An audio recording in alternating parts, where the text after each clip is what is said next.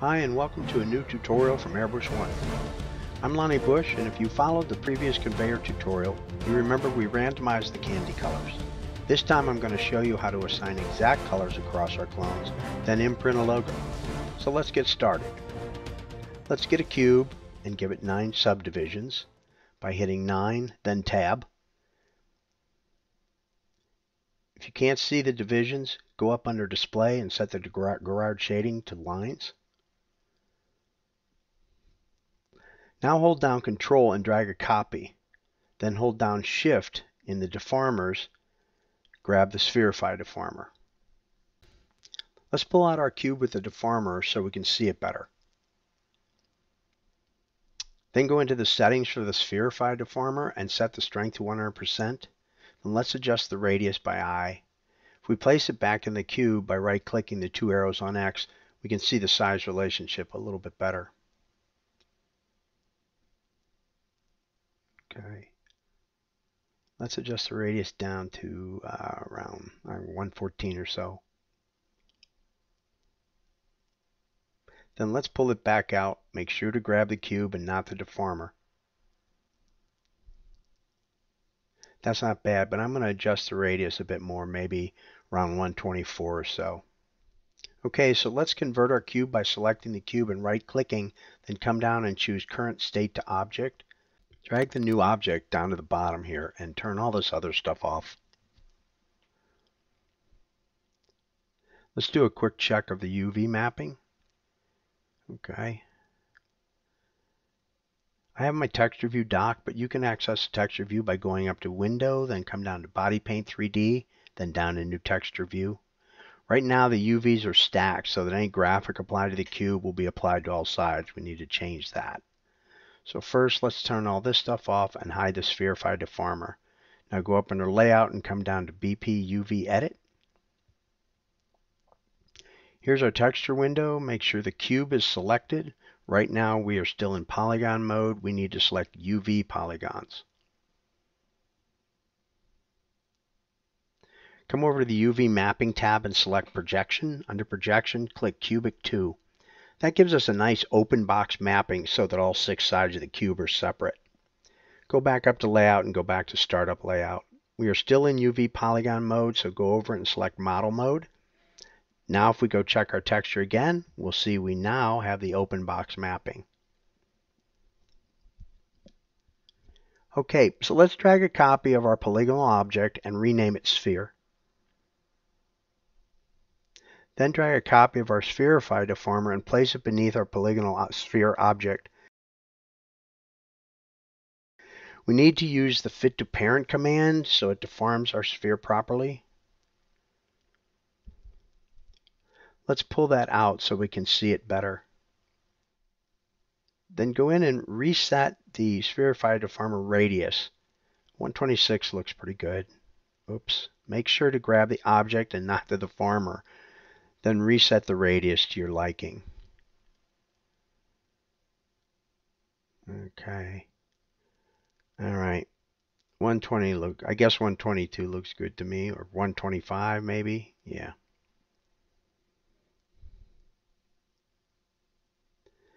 Pull the sphere back out and let's check the texture map again. Okay, it's the same as it should be. Now select the sphere in the object manner, then right-click and come down to Current State to Object. Let's grab our sphere with the deformer and put it near the top of the object manner out of the way.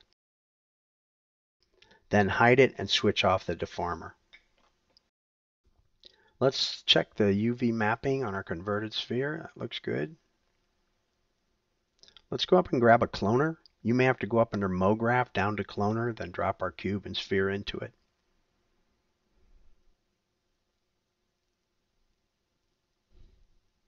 Let's adjust the settings on our cloner. Zero out Y, then drag out X just so there is a separation, and then create 10 clones. 10, yeah.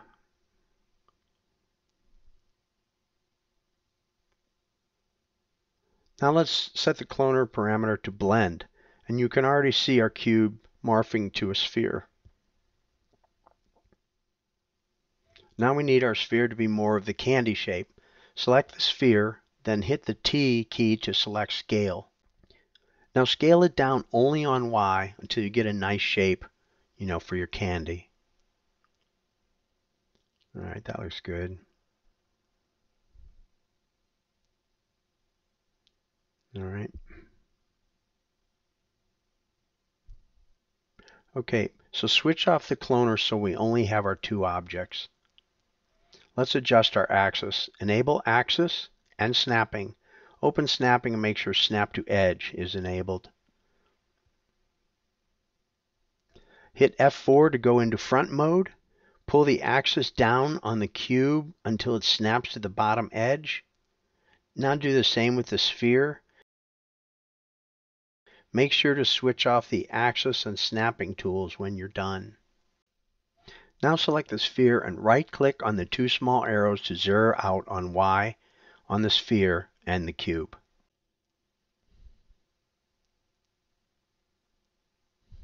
Enable the cloner. Now everything is sitting on the ground plane where we need it.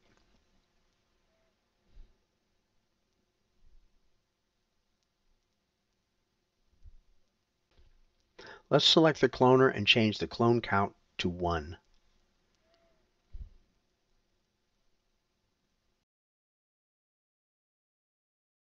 With the cloner selected, go up to Mograph and come down to Effector and Plane.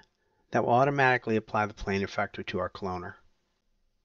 Go into the plane effector and deselect position, then drag the Modify Clone slider to 100%. You can see how the plane effector animates between the different states.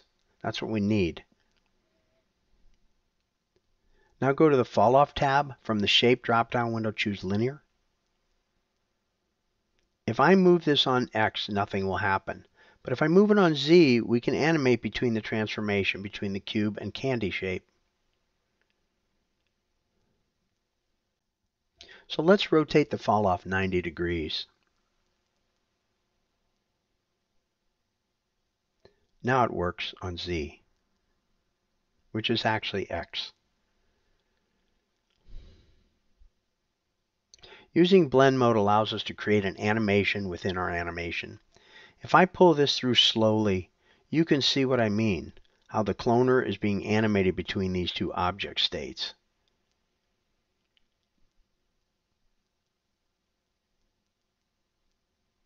Let's clean up our scene a bit. Switch off the plane effector for now and click a null into the scene. Let's call it Build Null. Grab our cube and objects we are not using and put them under the Build Null. Copy the name. Middle mouse click to select everything in the hierarchy, then right click and choose Add to New Layer. Go into the Layer tab and double click and paste the name. Turn off the eyeball, the render, and the object manager icons. Good. So let's go back to our cloner and set our count to 20. All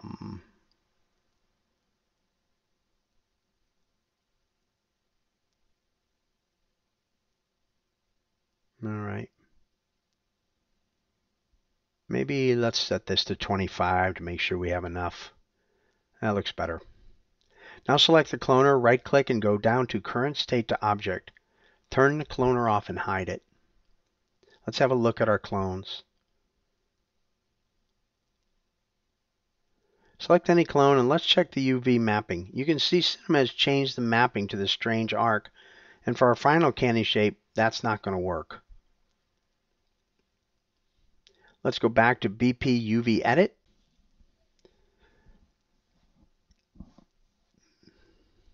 Make sure you're in UV polygon mode. Choose the first cube and go to the Projection tab and select Cubic 2. Cinema won't allow us to select all the objects and change at once, so I'm going to cut away to change these. So now we're back here, and you can see the UV mapping has changed throughout the clones, and that is just fine.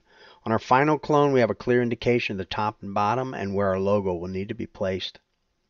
I'm just going to go up and choose BP UV Edit to reset my windows. Okay, so with Sphere 24 selected, go up and select the Paint Setup wizard. hit deselect all, then go down and find Sphere 24 and activate it. Just leave these settings and hit next.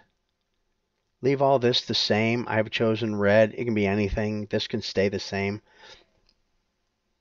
Then hit finish and go ahead and close the window.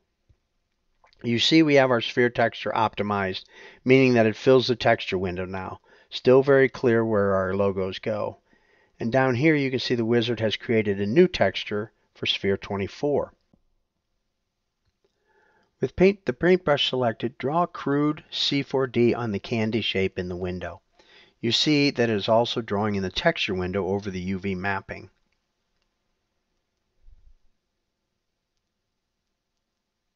Let's go to the bottom view, frame up the red sphere, and draw the C4D logo again.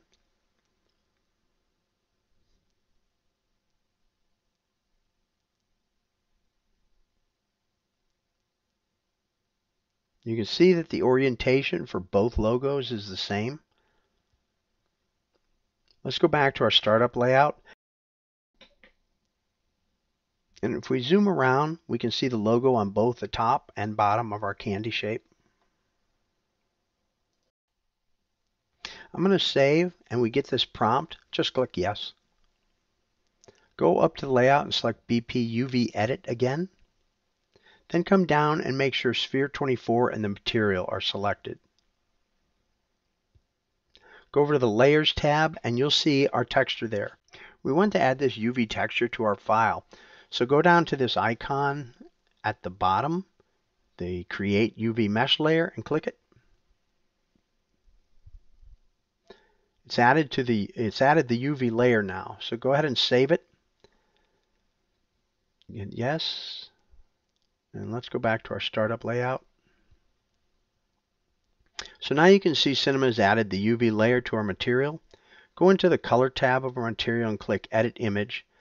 Mine opens in Photoshop. I'm hoping you have some kind of image editing software.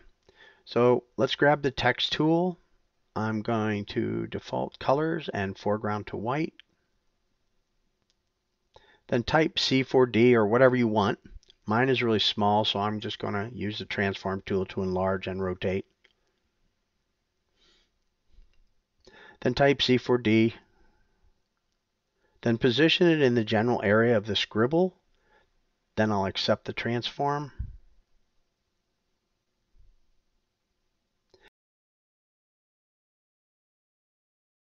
I'm going to drag a copy of the background and hit Command Delete to fill with black. Now I'm going to select my logo again and use the transform tool to adjust the size.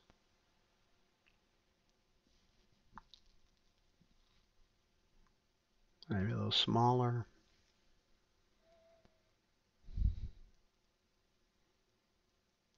Once you have it the way you want it, drag the logo to the new layer icon and make a copy.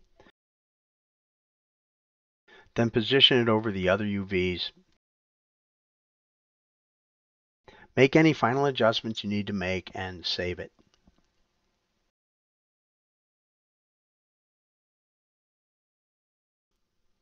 Now turn off the UV layer and go up and save as a ping.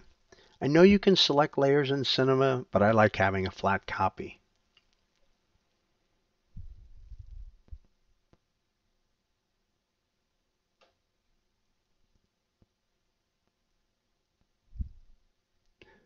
I'm just going to name it C4D logo, maybe C4D candy logo. That's good.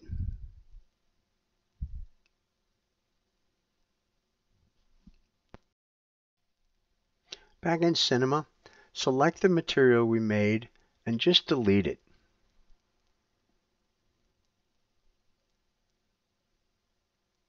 Now create a new material, just double click. Then just drag that new material right onto the icon with the question mark.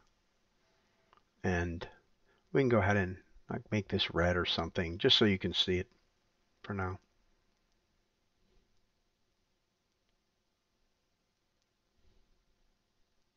So double click in the material window and create a new material and add it to Sphere 24. Let's go into the new white material, and in the color, make it like almost pure white or whatever you want. And then choose the Alpha tab and activate it. In the Alpha tab, go to the texture and select the image that we just made, the ping. In the Editor tab, let's make the texture 1024 by 1024 so it's a bit sharper in the viewport. This doesn't affect render at all. Yeah, it looks better. We can see it better. Both sides looking good. Okay, so don't forget to save. I'm making this a bit brighter red even though we are not even using this red. What can I say? I can't stand to look at it.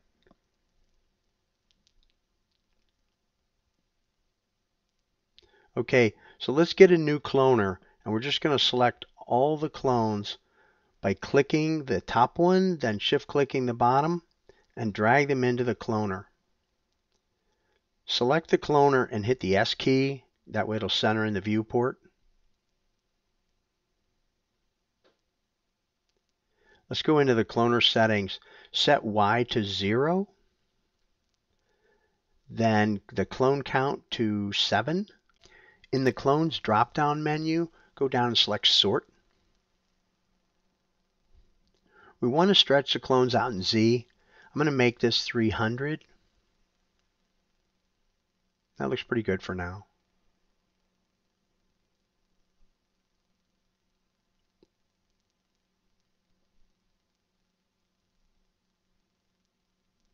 Let's just delete this null.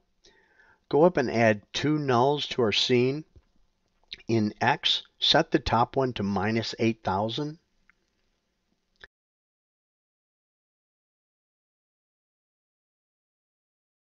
Then the bottom one to 8,000, +8,000 in X. Now select both of those nulls we just created and go down and change the display to cube. And we'll crank up the size a little bit so we can see these. Yeah, they're pretty tiny. Let's change the null orientation to XZ and the radius to 30. That should help.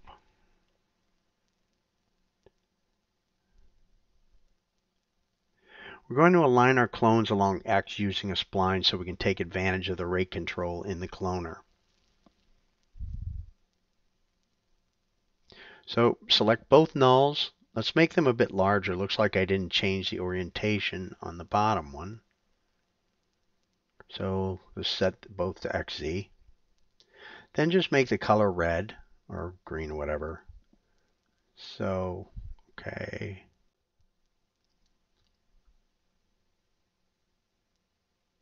Now select both nulls and then go up to Mograph. Come down and grab a tracer. Go into the tracer and change tracing mode to connect all objects. Uncheck trace vertices, and everything else looks good.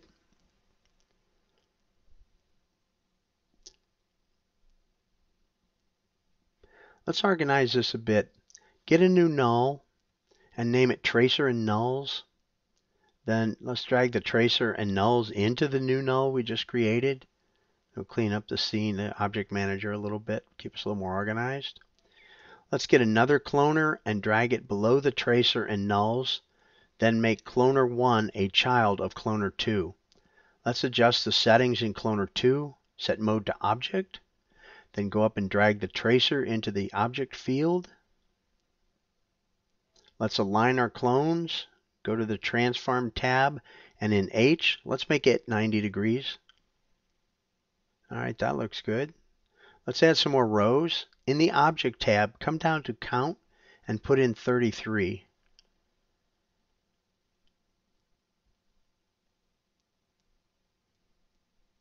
That's looking good. In the Distribution drop-down menu, select Even. And then let's go down and set the rate to 2.5 for now. If we hit play, we can see how this is working. And it's like infinite loop of clones, candy clones eventually. Now select cloner 1, Then go up to Mograph and grab a new plane effector. Go into the parameter tab and uncheck position. You can zero this out, but make sure you uncheck position. Like before, drag the modifying clone slider to 100%.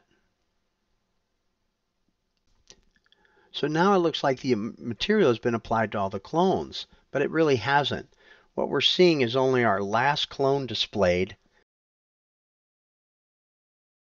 the Sphere 24 clone with the material applied.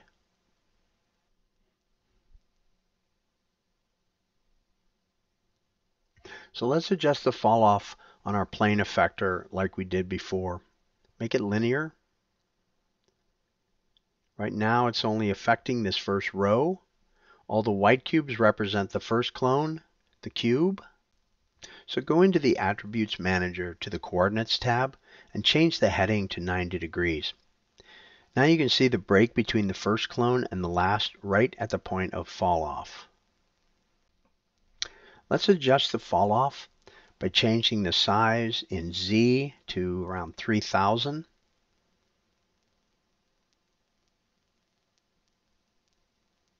Doesn't matter where the fall off is in X, only in Z.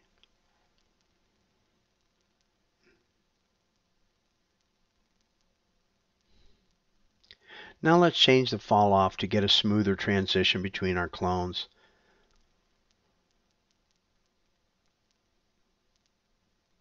And 90% looks pretty good to me.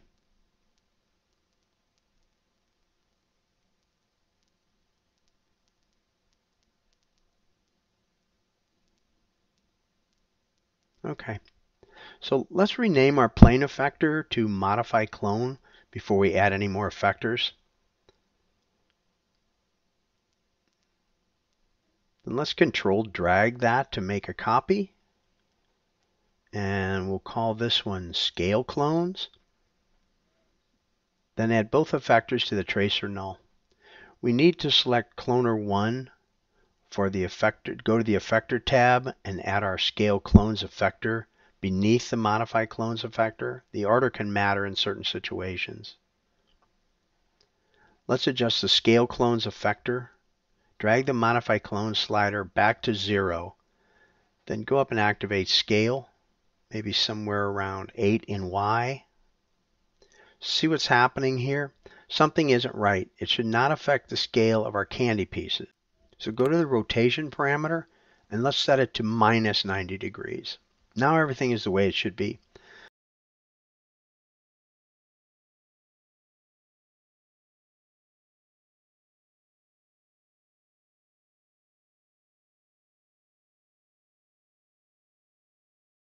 Let's change the fall off on the scale clones effector to maybe around 60. Now let's add some scale on Z and Y. I'm around 0.5, but whatever looks good to you.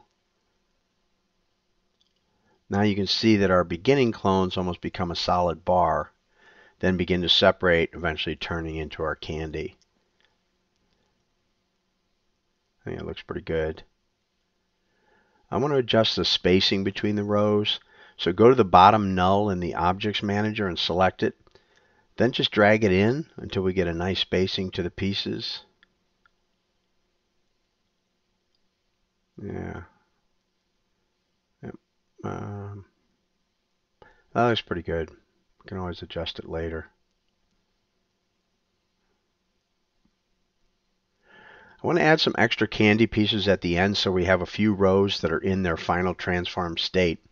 So go to the bottom here and just control drag a few copies, maybe 5 or so, just to give our some room and some time to add our logos.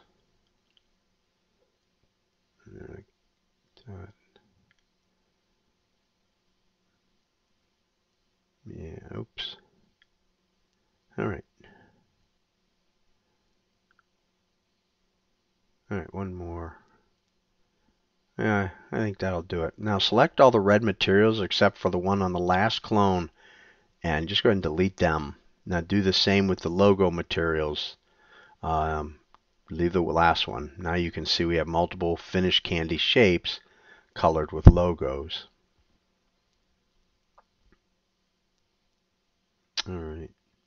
And then we have some extra finished ones that don't even have the color on them yet. Now if you middle mouse click on Cloner 1, then come down to the Attributes Manager, you can see we now have 31 elements.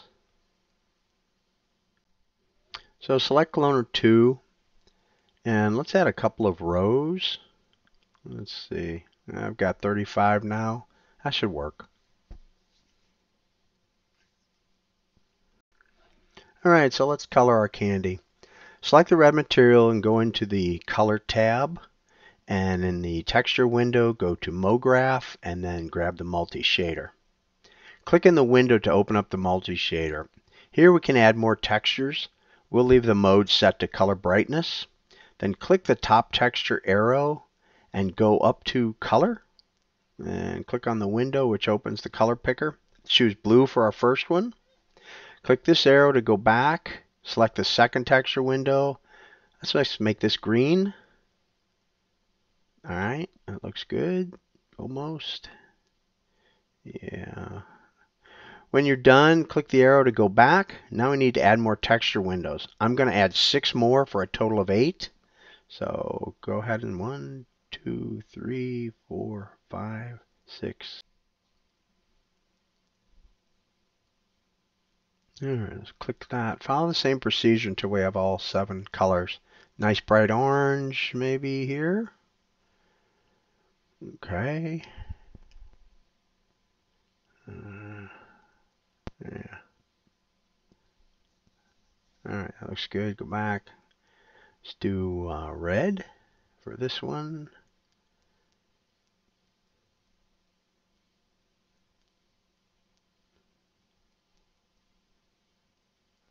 Yeah, that looks good. Alright.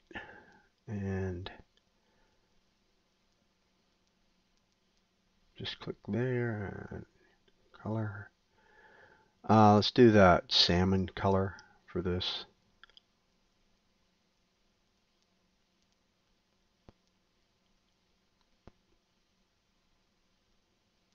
Alright. And let's do the teal, kind of a bluish green.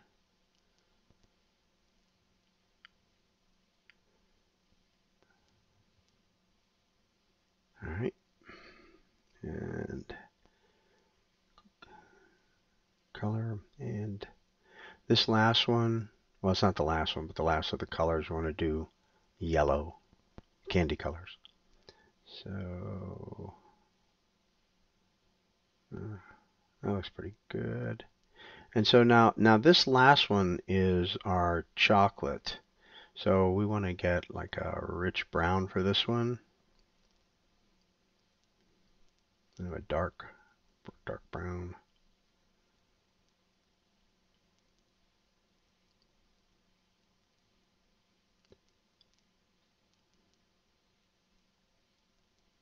Okay. And you can see that our last clone is being influenced by the last color. So let's color the rest of our clones by placing our candy color material on Cloner 1. Now all our clones are colored, influenced by the last color in our multi-shader. Select Cloner 1 and go up to Mograph, then under Effectors grab a Shader Effector. All the clones have swelled because scale is on by default. Just click that off. Then leave everything as it is and go to the Fall Off tab and set the shape to linear, then to the Coordinates Manager and set the heading to 90 degrees. Nothing's really going to happen yet. Before we do the shading, let's further adjust the fall off.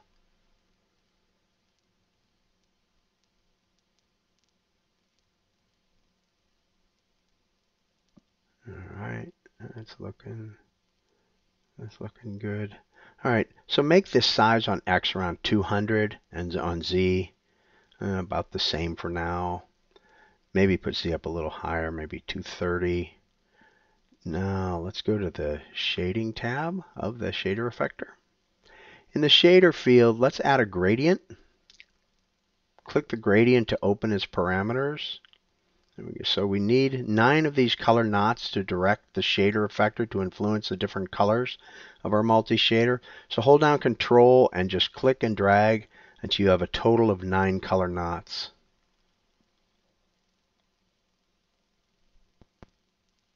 You can see some of the clones changing as we put those in. So now right-click in the center of the gradient bar, and from the drop-down menu, just select that Distribute Knots. That'll space them out evenly.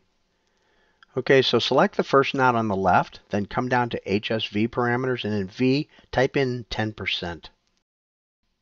Select the second knot and type and set to V to 20%. Okay, now the third knot, make that 30%. The fourth knot, make that 40%. The fifth knot, make it 50%. Sixth knot, 60%. And the seventh knot, 70%. And then the eighth one, 80%. And then that last knot, you can just delete by dragging down on the knot. Okay. We now have something going on, but it's a bit wonky. So let's go to the Parameters tab and deselect Use Alpha Strength. Now we have all our colors and our chocolate color, and everything's looking pretty good, but we've got some duplicate yellows there. So we need to go fix that.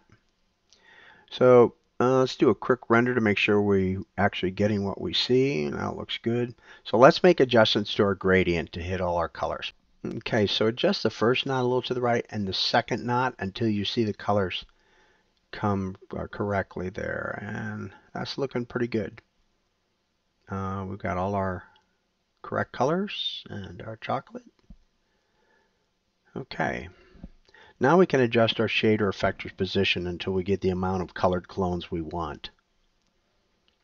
All right, see it just moving this back and forth changes where the color happens. All right. If we hit play, we can see how it looks. I don't like how as soon as they turn to colors, the logo appears. So let's go in and adjust that.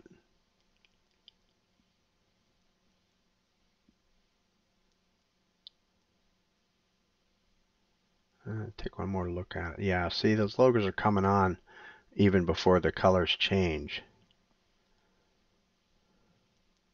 We don't want that. Now the colors change and then the logo comes on.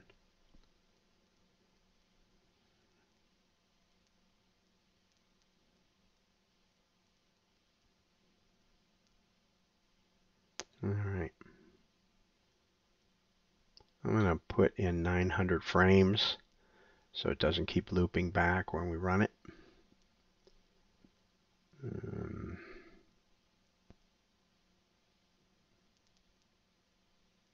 All right. Let's try this again. Okay.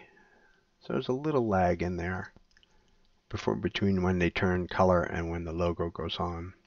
All right, so everything is looking pretty good.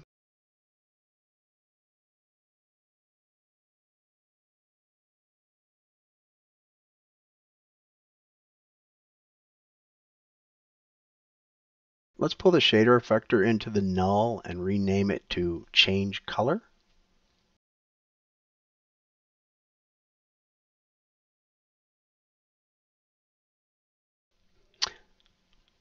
So make the shader effector a child of the modify effector as well as the scales clone effector.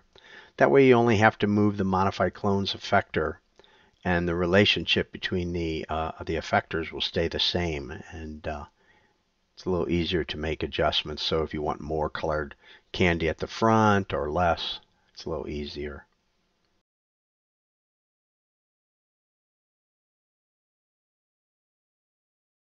Let's hide the effectors. I set up this file so I could show you how the shader effector is affecting the multi-shader in our material. So I've got our multi-shader open here that we created before, and I've got the shader effector, and you see right now all the clones are blue. If I go into the gradient, you see I've removed all the knots, and all I have is black. Okay?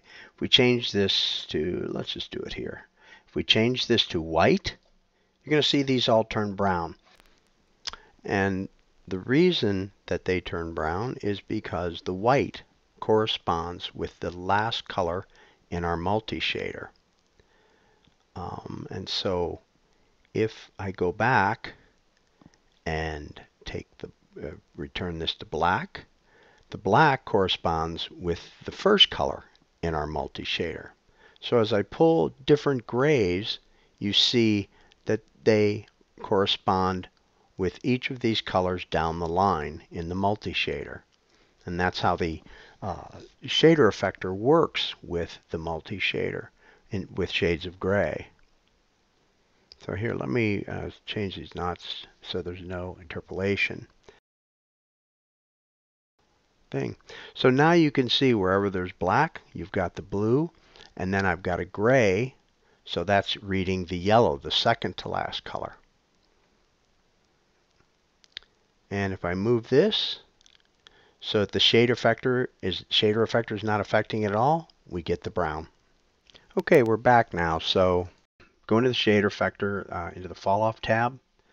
I'm grabbing this tiny yellow dot and pulling the fall off out in Z. You can see it's over 900 centimeters now.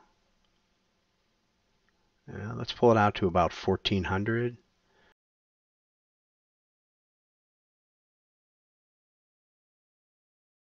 Now let's reduce the fall off slider. Maybe about 5%. Yeah. Yeah. Now they're popping on kind of nicely. And I have, let's see. Oh yeah. That looks good. And I have 3 rows that are colored before the logo comes on. I like that. All right.